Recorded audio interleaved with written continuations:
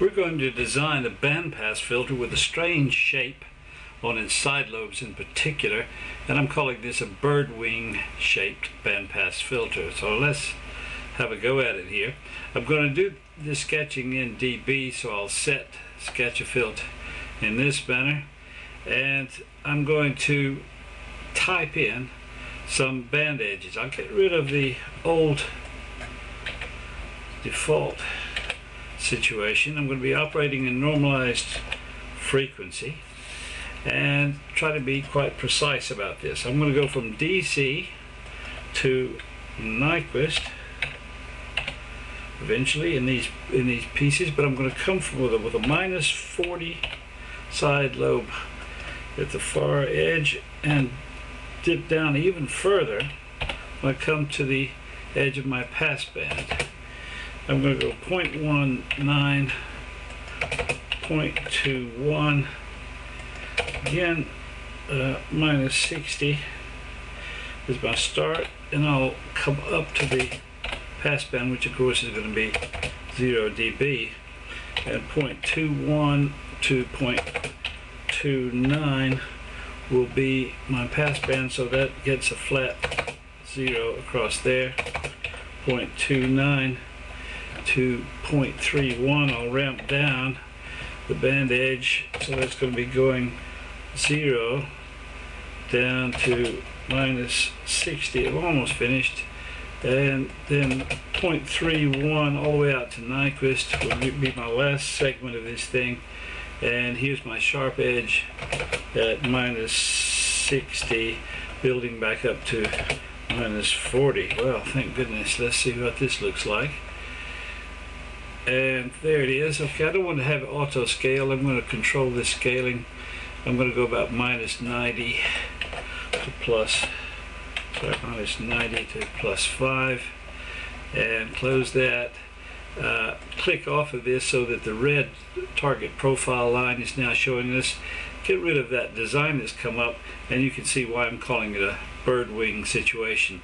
Having gone to all that trouble, just for safety's sake, I'll pump that target profile out into the workspace in case I should have to recall it on an emergency basis. I'm going to look at that, well, different types of filters. What if I tried a Yule Walker IR filter against it? There's a 29th order approximation. I suppose I could go to 59th. Sorry, I'm using the wrong one here. Let me do the 29th on Yule Walker. That's what I wanted to do. And even a 59th there. And you can see that if I lift this out as a separate design, you can see that it's got interesting pole 0 pattern, but as far as its gain, it's not really particularly turning up towards the outside. We need some sort of weighting situation, and that's probably best done by stepping aside from IR right now and going back, let's say, to that frequency sampling filter. I'd like a few more coefficients, maybe 93 of them. Probably begin to look a bit better, but still no hugging of these strange stop band tilts here. Of course, what I can do is bring to bear windowing and force this to happen. So I'll go up here and take a window, click on it, and since everything's overlaying here pretty dramatically, it might be a good idea to see all filters under tools here and be able to look at just the particular one I want to have, which is the user def one, and look at it in dB, and I can see this a bit more clearly because this is pre-windowing, that's post-windowing, but it's back behind there. Okay, still not too great yet.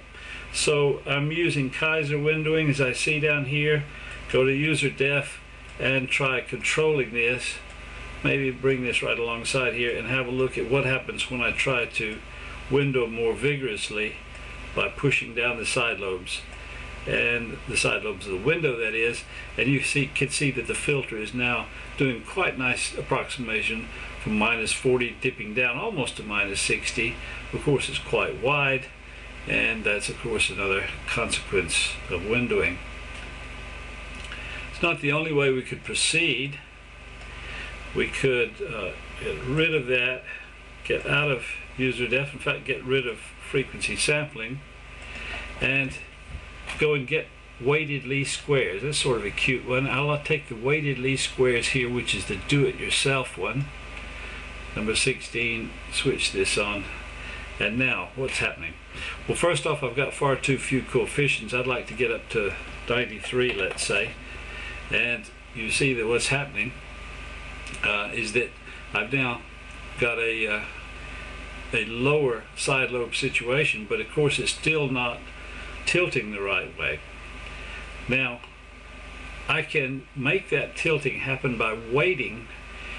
I could weight this whole area here by doing a right click on this red line, which is no longer in this particular design mode representing the target profile, but rather the weighting. And as I pull this down, you'll notice that these side lobes go down a bit, and in fact they are beginning to take this upward sort of shape. Probably better to see it here. You can see the kind of thing that's happening there. I've done nothing over to this side, so it's sort of flat. This is also shown here. This red curve here is showing the weighting, which is the inverse of the altitude of this thing right here. This is my persuader. If I push it down, it persuades it more, and that means that the weight is heavier. I can make that shape of that weight be quite cute. I can make it sort of go up. Click off of it. Come on. Turn loose of it.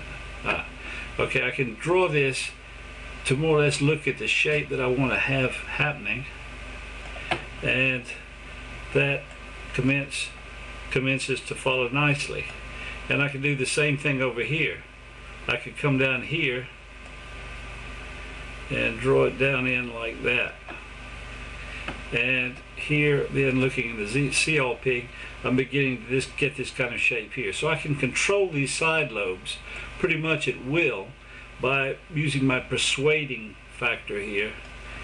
And if I should wish to really make the pass band quite good in a certain region, I could dip that down as well so that it would hug very closely. Hard to see that particular scale here, but there's the sort of design I'm getting. So I can shape this design and follow these bird wings pretty well by these weighting factors, which I see over here, which are the inverse of what I've drawn here. So I can do quite a lot with this type of strange shaping of a filter and have quite a lot of fun.